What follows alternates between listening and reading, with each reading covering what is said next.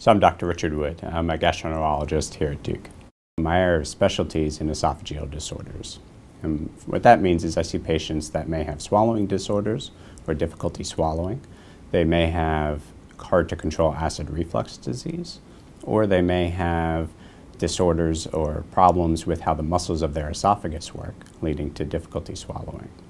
I also see patients who have Barrett's esophagus. There are frequently patients who come to see me having seen several other gastroenterologists for a condition where they haven't been able to manage their condition as well as they would like to.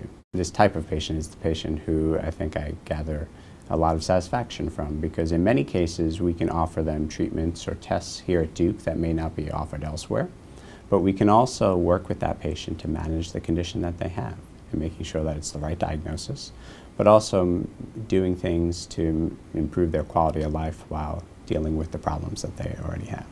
The other thing that is really satisfying for me in GI is that we're able to practice preventative care.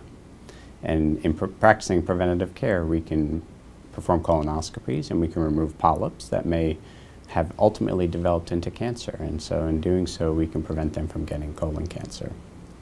And working in GI, we also have the ability to work with patients not just on their individual problems, but work with them on their nutrition, work with them on their overall health, and really treat a patient as a whole person.